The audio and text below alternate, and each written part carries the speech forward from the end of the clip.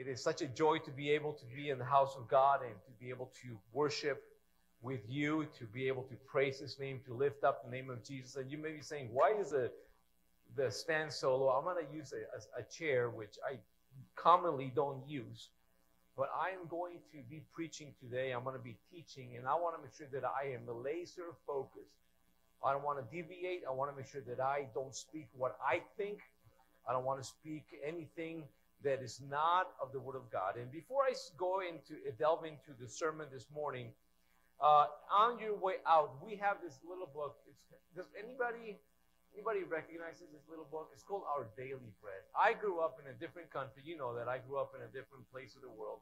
And I grew up with this little booklet. And what it does, it has a Bible portion, it has a devotional, a little story that you can read on a daily basis.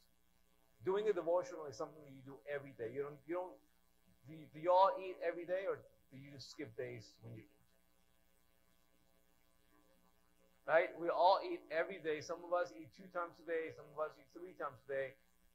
Feeding your natural body is something you do consistently to keep it healthy, right?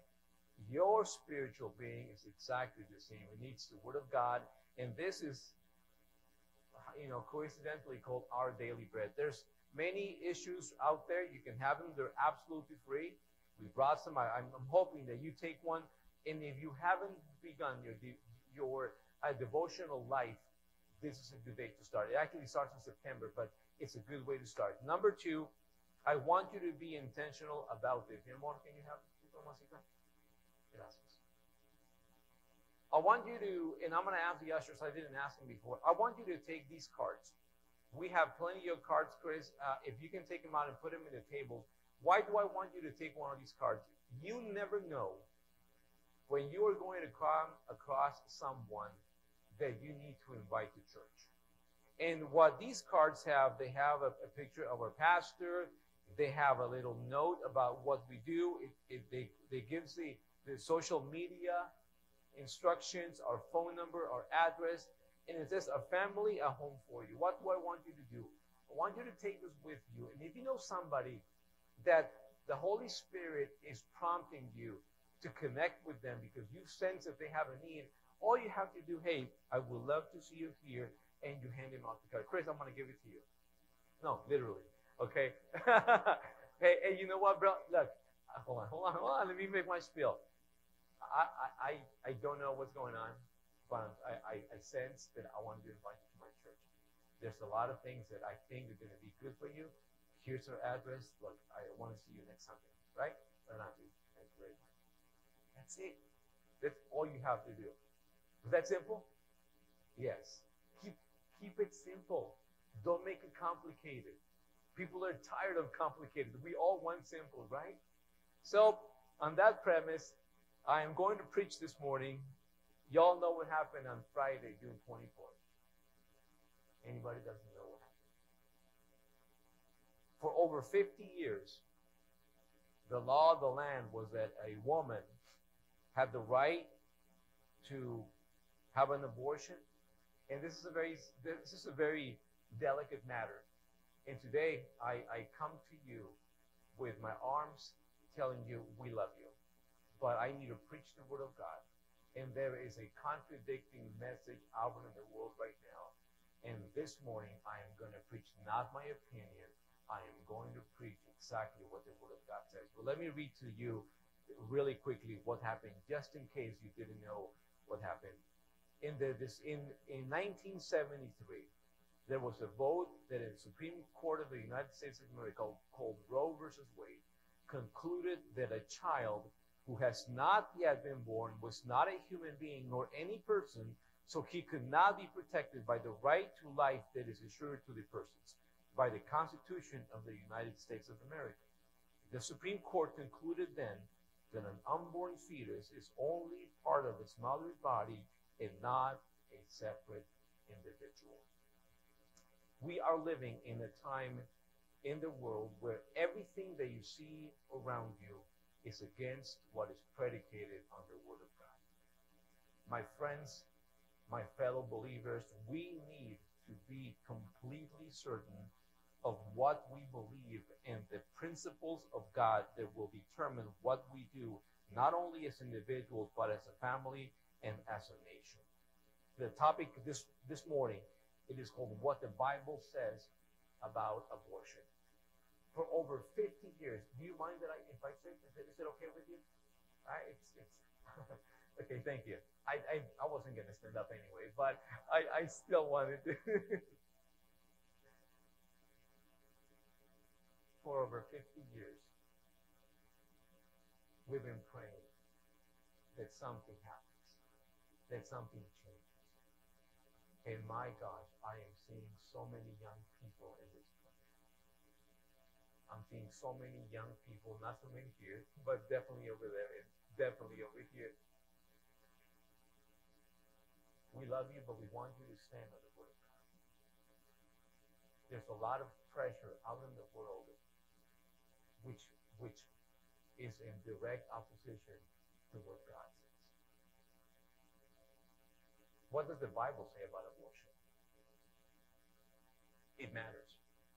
It matters because there's going to be a personal opinion that you want to have, and necessarily it may not be your opinion, but you are influenced and pressured to believe what is against the Word of God. Let me give you this analogy. It's a really cool story about what happened. There's a professor at a world-renowned medical school presented his students this medical scenario. Here's a story, said the professor, of the family. The father is sick with an infection, continuously gets infections. The mother has tuberculosis. Together, they already have 4 children. The first of them is blind. The second child has already died. The third child is deaf. And the fourth one has tuberculosis. Now, the mother is pregnant again. The parents have come to see you for advice. They are willing to have an abortion if that is exactly what you suggest. Remember, this is a group of people that are medical students, and this scenario is being presented to them. They will accept an abortion if you tell them that is what's recommended. What would you suggest, said the professor. Each one of the students gave their view, their personal perspective, but then the teacher asked them to separate into different groups so they can consult as a group. After a while, all the groups came back and concluded that they would recommend, in this case, an abortion. The professor said, well, congratulations. You just took the life of Ludwig van Beethoven. This was published in a column by Ann Landers many years ago. But the reality is that we are living in difficult times. And what happened on Thursday and on Friday, it changes the tide as a nation. My concern, young people, middle-aged people, and a little bit older folks like me, is that we become a nation that fears God, that understands that God has principles and promises for people who stand by His word. Psalms 100, verses 1 through 5 says, and just so you know, there is no outline this morning. I want you to pay close attention. If you want to, you can watch the sermon. I already told the media team, if there's one sermon that we need to upload, is this one. So you can review it and break it down and read every scripture and quote every reference and look it up, because this is important. It really matters.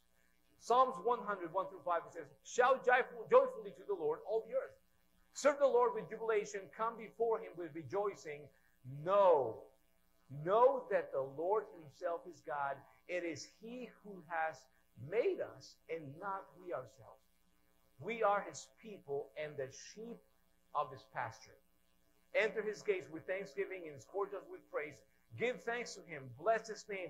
For the Lord is good. His mercy is everlasting, and His faithfulness is to all generations.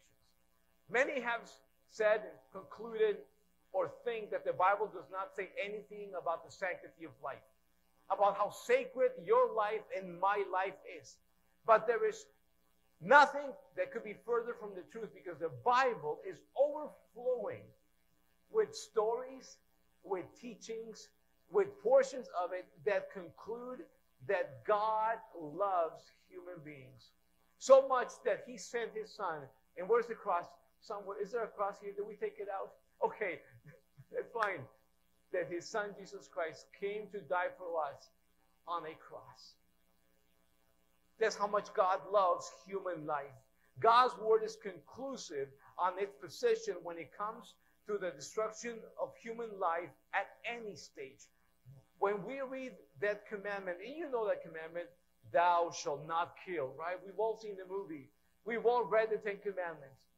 There's one that specifically says, you cannot kill. That commandment applies not only to human beings that are mature, to teenagers, to young people, to babies, but also to those that have not been born as of yet. There's many questions that come up when we talk about this matter. A lot of you may be questioning yourselves, where do we stand? Where do I need to stand? Can I give you an answer to your question? Where do you need to stand this morning? You need to stand right here, my friends. This is where we need to stand. Let me tell you, if you are not standing on the Word of God, and now you're bringing your grandchildren for the first time, they're saying, who is this guy? He's crazy, right? I am. But our world is shaking and crumbling when we don't stand upon the Word of God. That is my rock. This is exactly where I need to be standing when the storms of life come roaring against my life, against my family, against my marriage, trying to take away my children, trying to take away the innocent lives of unborn babies. This is where we need to stand. So I know you have questions this morning. We're going to focus on 6 questions that I will propose to you this morning. And what we want to do is we want to have a dialogue based on the Word of God. And please, my friends, don't clam up this morning. Don't shut down and say, well, that is your perspective. This is my perspective. Please hear me out. I implore to you, have an open mind. And let's believe, because it is so, that the Lord Jesus is in this place teaching us as if we were sitting at his feet. And I'm not being pretentious. Believe me, I am not. I am flawed just like you. If not, ask that woman that is sitting right there. That's my wife for the last 28 and a half years. I am flawed. My daughter is here. I'm not perfect. But I do preach the teachings of the one who is perfect. That's how I want you to receive the word this morning. There are questions we will consider. The first one, when does life begin? The Bible says in Genesis 2:7, and the Lord God formed the man of the dust of the ground and breathed into his nostrils the breath of life, and man became a living being. Human life begins the moment a man is conceived. And just like when Adam was in that dust from the ground and God breathed his breath of life into him, he became a living being. And every one of his offspring, God gave him a reproductive system.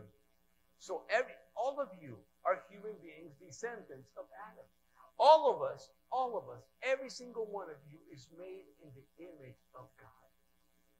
Let me tell you this morning, why does the devil hate you? The devil hates you because he sees the image of God in you. He cannot stand it. And he stands it even less when you voluntarily decide to give your life to the Lord Jesus Christ. When you lift up your hands and you say nothing else, he absolutely cannot stand it when you and I worship the one and only true living God. Because we are made in God's image. Generation after generation that has roamed the face of the earth still carries the image of God, whether you are 70 years old or you are developing in your mother's womb.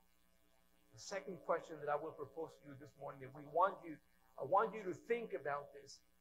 Is the unborn child a human being? Think about it.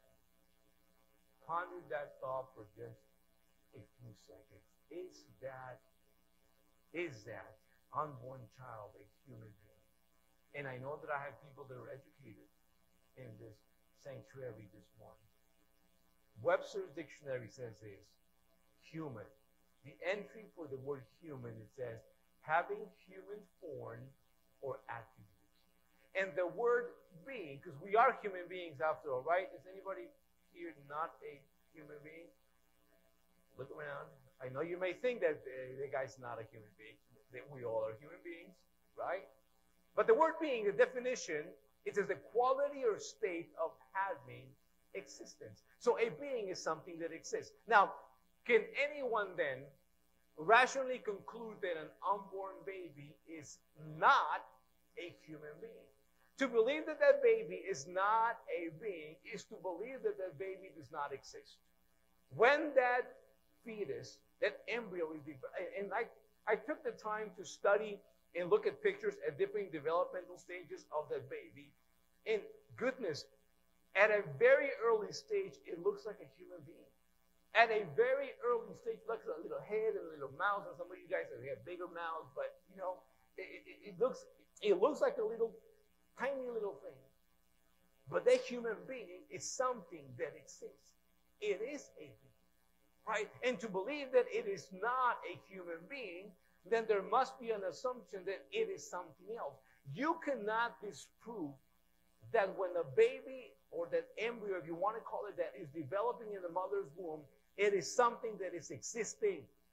It is a human being in development. Now, if it is a being and we conclude that it's human, it has to be human. It is nothing else. I don't know that any other human being starts being a pig or a dog or a cat in the mother's womb.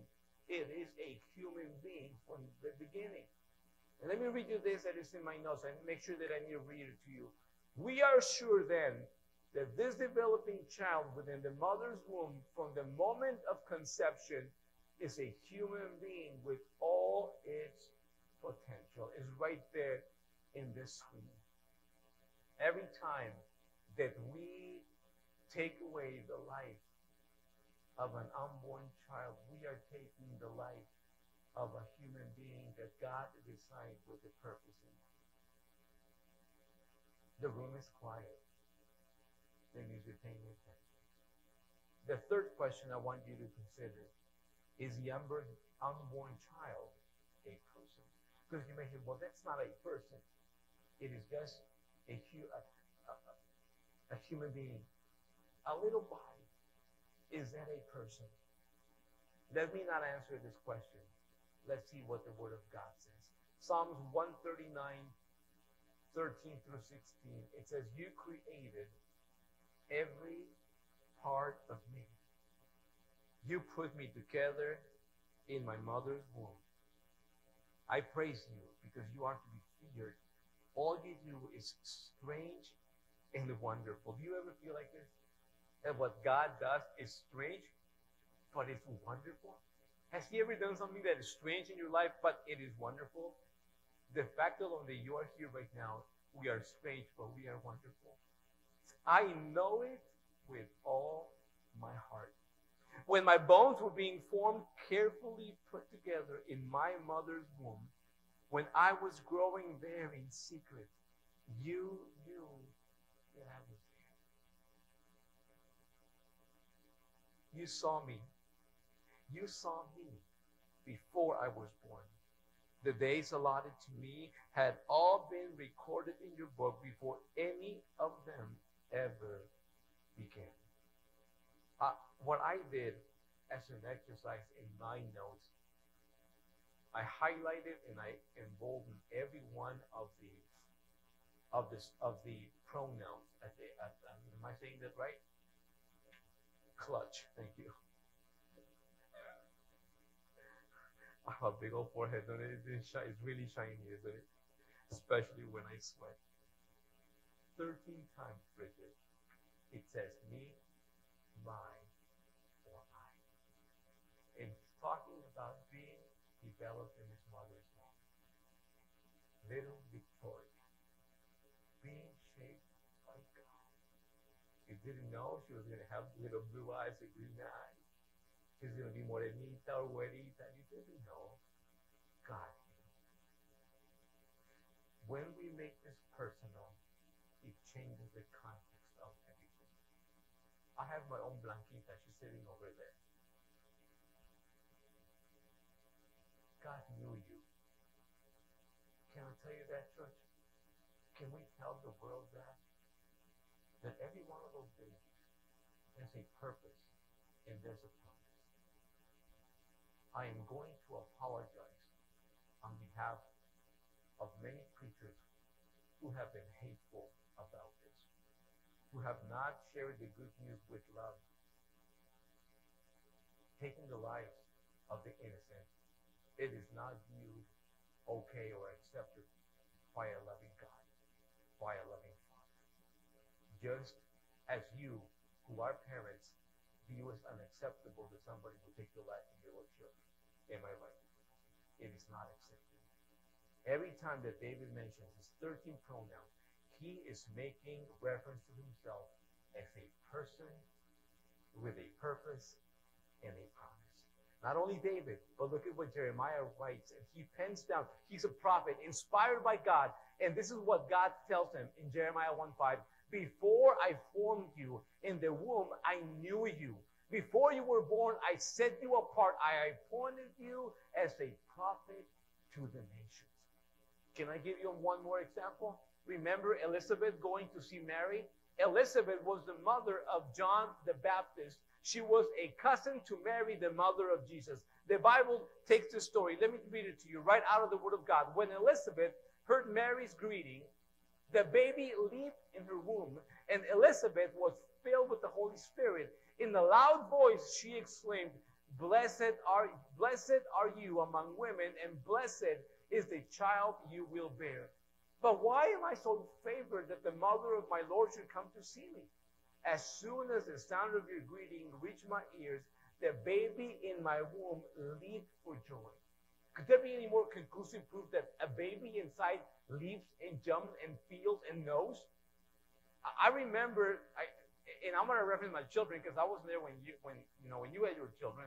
But I remember my wife, me coming from work every night at 11 o'clock at night. My wife told me, Gina is waiting for you, because we knew we were going to have a girl. And every night when I walked into that little one-bedroom apartment at Valentine Street in El Cajon, California, that I would come at 11:30 at night and I would put my hands on my wife's little belly, because she had a little belly, and the baby would just start kicking. At 11:30 at night, every night. That baby inside the womb is a person. It's not an object. It's not a part of the woman's body. I know, ladies, it is inside of a body, and I'm not a doctor, but that baby has an identity, has a purpose. In fact, the Greek word in this passage, baby, is the word brephos. This word is the same word that appears in this passage that refers to the child in the womb of Elizabeth. And if we read from a Greek lexicon by Thayer, it says that word refers to an unborn child, an embryo, or a fetus. We need to understand. Let's consider this for a moment. It is interesting to note that when someone is planning to end the life of a baby, to be born, and destroy the miracle of God, of a newborn life, they never referred to that baby as a baby, but they call it rather a fetus or an embryo. Think about the words are very important. People don't realize how powerful words are. When people decide to have an abortion, they don't call, I'm going to go kill my baby. I'm going to get rid of this baby. I'm going to get rid of this fetus or this embryo. But on the other hand, on the flip side, if you plan to have a baby, and I know we had 4, and we had, baby showers and fiestas, because we're Mexican, we have big old parties, right? We never said, hey, you know what? I am going to make this party for my fetus or for my embryo, right? You don't say that. I'm going to do this for my baby. I'm going to do this for my child. See, we have to respect that every unborn child, it is a person, and it is affected by the circumstances that we are experiencing. The fourth question I want you to think about is the unborn baby a soul?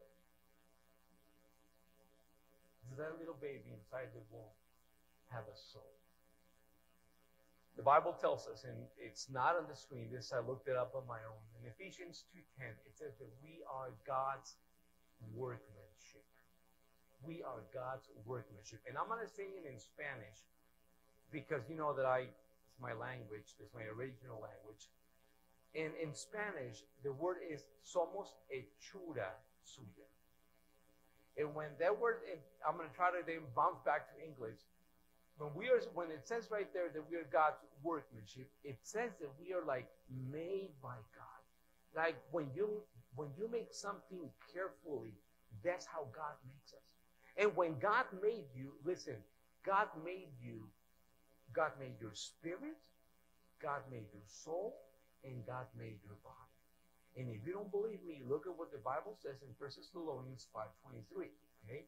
It says, now may the, and it's not in the screen, but I'm going to read it to you. Now may the God of peace himself sanctify you entirely, and may your spirit and soul and body be kept complete, blameless at the coming of our Lord Jesus Christ.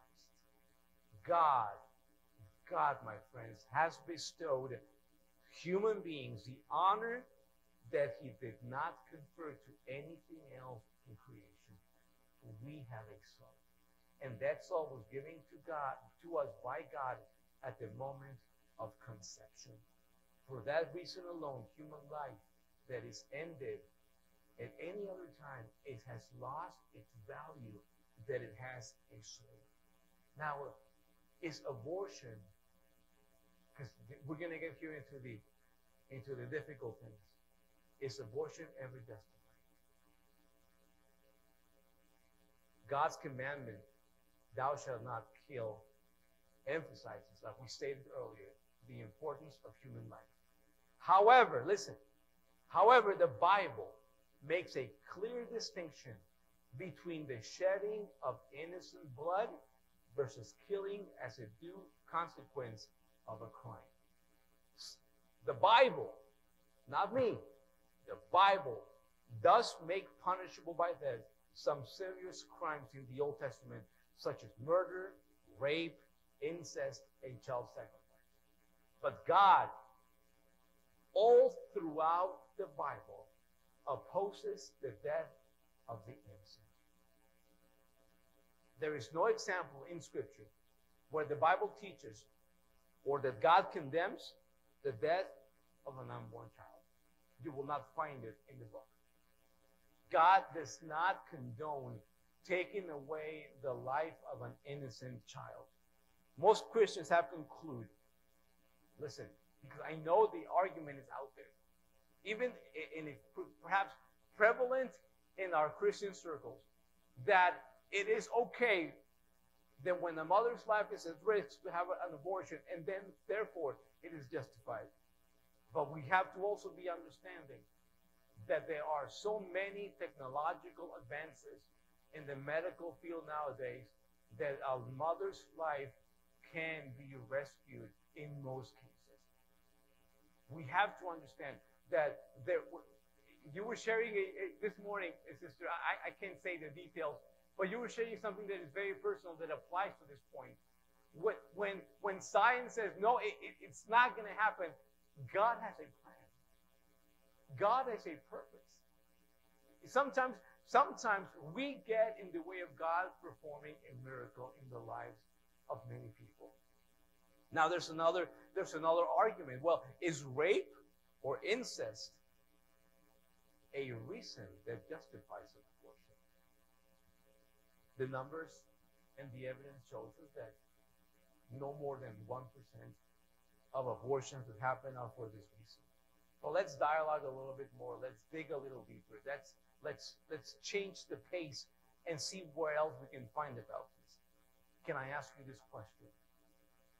Does destroying an unborn child eliminate the tragedy of a rape? I am not saying, and women, we love you. And I understand that word it's tragic. I will never undermine how tragic that can be for a woman. The trauma that they can cause you. Well, let's have an honest conversation. Does taking the life of an unborn child in sight of the woman make it any better? It doesn't. I like to say that doing that, an act of violence against a mother justify an act of violence against an unborn child. I want to say that if you commit that tragedy of taking away that life of that child, it only increments. It makes it even worse for the woman that has suffered this trauma. Deuteronomy 22:25 says, but if out in the country a man happens to meet a young woman pledged to be married and rapes her, only the man who has done this shall die. And in Deuteronomy 24:16 it says, parents are not to be put to death for their children, nor children put to death for their parents. Each will die for their own sin.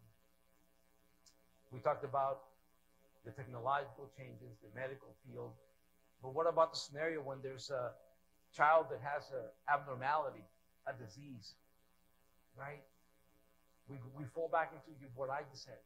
You just never know what God is going to do. I know of parents that have had a child with Down syndrome. And that child, they had the chance to abort that child because they had Down syndrome. But they decided not to. They decided to honor God and God's word. And that child has become the greatest blessing in their life. You just never know. You just never know what's going to happen. And the sixth question that I will conclude this morning is this. What, as Christians, what can we do? What can we do as believers? Look at me for 1 second. We could have stood on the sidelines and said nothing about this.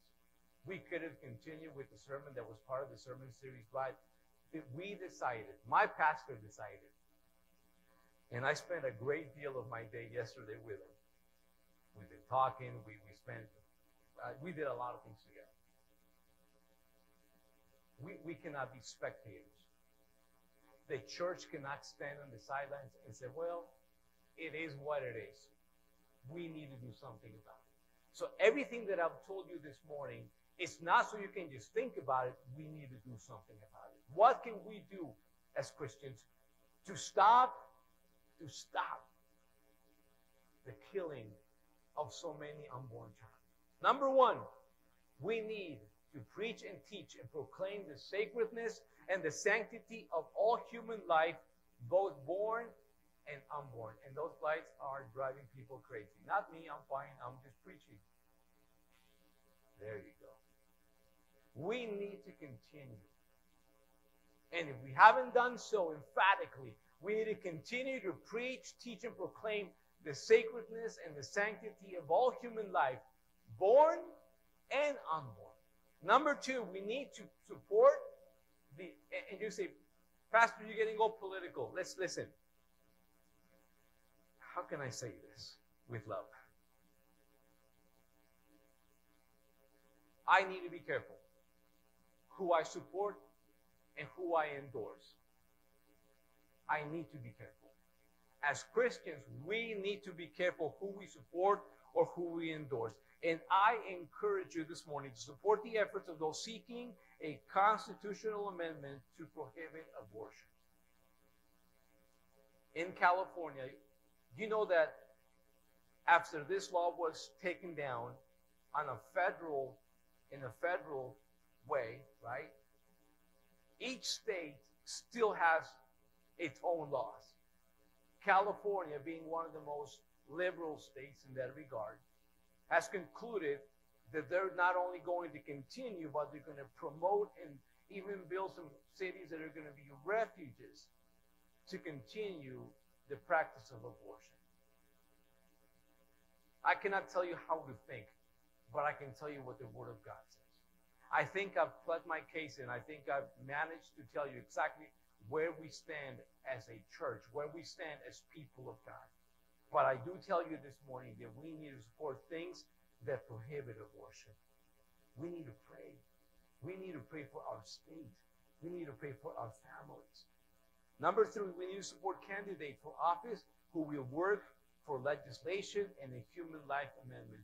Am I telling you you need to vote this color or vote that color? No, I'm not telling you that. But you support people that value life. You support people that value what you believe in. Is this being political about it? I believe that more than being political is being spiritual. And we know that a country under the fear of God will always flourish and prosper. I can guarantee you that. Number 4, we need to oppose. What can we do as Christians? Well, we can oppose the use of federal, state, and local tax money to fund abortion. There was and I know you've been very patient, but there was a woman with a sign that says, we want abortion, we just don't want Jesus. We don't want Jesus. That's the problem. We don't want Jesus. We need Jesus. We need to oppose the giving of federal, state, and local tax money to organizations that perform or promote abortion.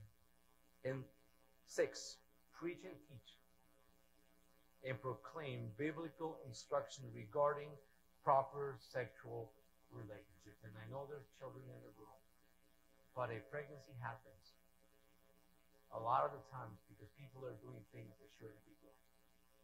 As of 2002, 79% of the abortions carried out in the U.S. of A. were of single or women that were not married. 79%. Somewhere along the lines, there's a lack of teaching on how to respect and how to not do certain things that will get you pregnant. Okay.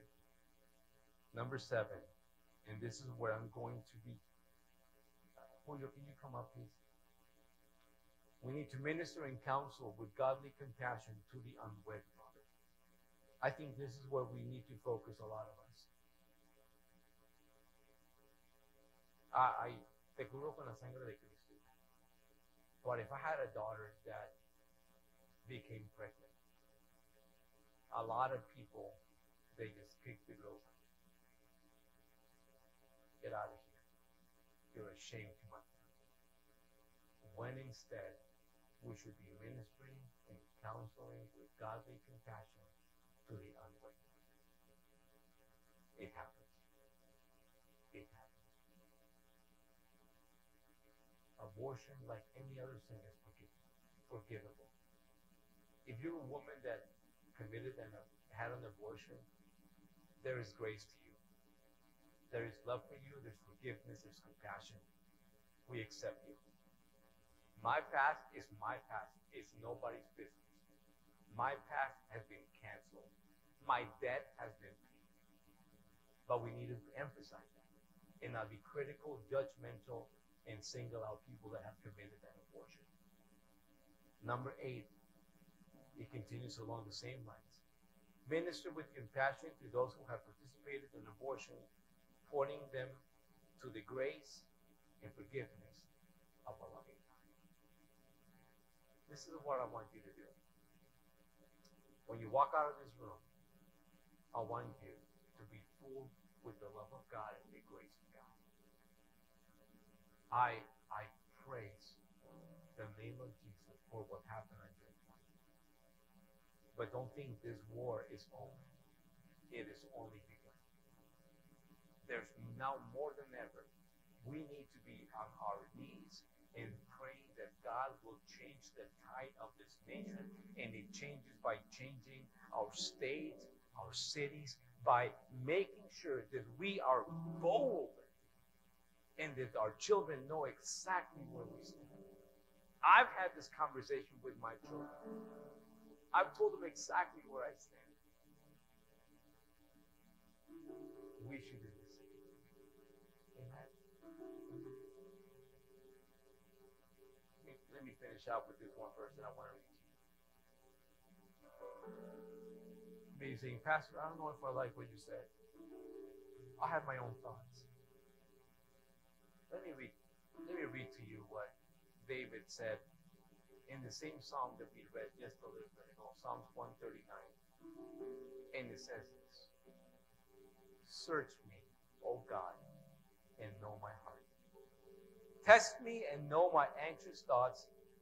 And I love this portion. It says, point out anything in me that offends you, and lead me along the path of everlasting life. We love you, but let the Holy Spirit teach you and to nail down what I shared with you this morning. Let us bow our heads and let us pray. Father, I thank you for the sanctity of life, and I thank you that we've made a step forward in this nation to protect millions of unborn babies that were made in the image of God. I pray that you, Holy Spirit, will come and search the heart of every one of my fellow brothers and sisters. And if there's any doubt, if there's anything that is making them uncomfortable or uneasy, you do the work of convincing and convicting every one of us that we are enlightened by your truth, that we are enlightened by your word, and that we would walk in the way of the everlasting.